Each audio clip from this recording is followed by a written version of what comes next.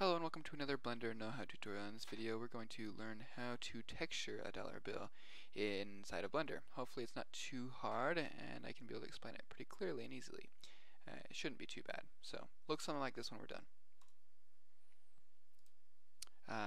This is kind of the file that I finished with when I created the outline for this. So create a new file, and something to note, so I just did a little bit of Googling for a quick second. The dollar bill dimensions, all I typed in. They're 2.61 inches by 6.14 inches long by 0.0043. This actually is very handy because now we know the exact dimensions of a dollar bill. So just pull open by hitting N your transform tools right here, just these ones. And we're going to go, you can either do dimensions or scale. I don't think it'll matter too much because it's just pretty much a ratio that we're going for. So I'm just going to do scale.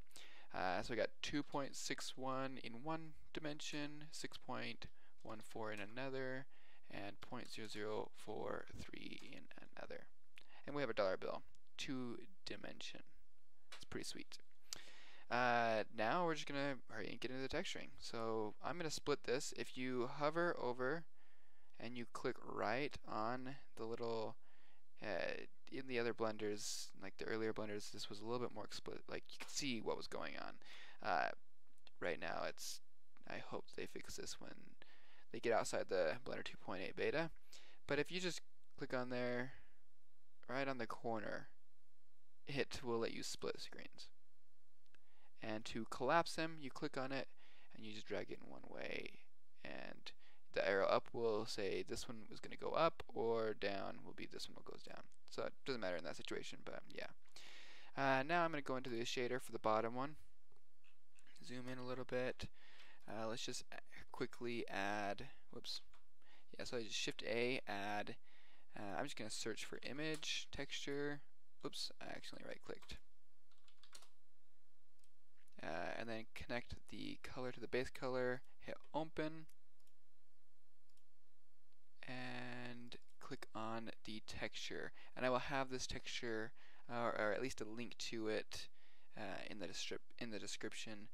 If not, I believe I got to it by just searching dollar bill texture. Yeah, that's what I searched. So you can always do it like that as well.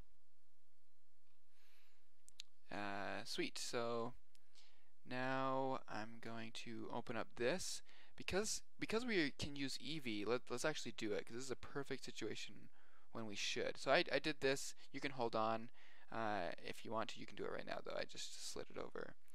But select that. But you can see that this is like, this isn't gonna work.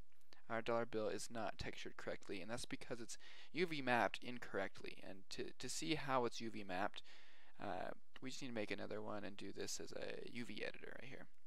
And then select the dollar bill texture. Now if we go in, make sure we're selected on our dollar here, and you just hit tab, you can see we have stuff, we have information, we can make it bigger and smaller.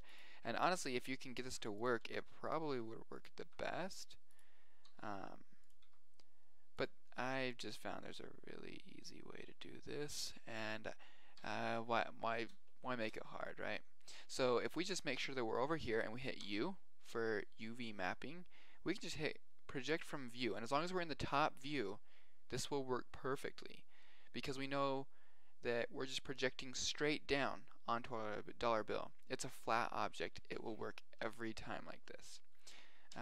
Now over here, just rotate this by 90 and make it bigger, just big enough to fit all of the dollar bill data onto it. Make sure that it's centered as well. Yeah, sweet. I think we now have our dollar bill. That's pretty much all I wanted to, whoops, I guess I didn't want to do that right now. That's pretty much what I wanted to explain today. It's nothing too elaborate, but it's just for UV mapping and getting a quick and easy texture onto an object. And I hope this has helped you, and like, subscribe, and also check out any other videos. Thank you.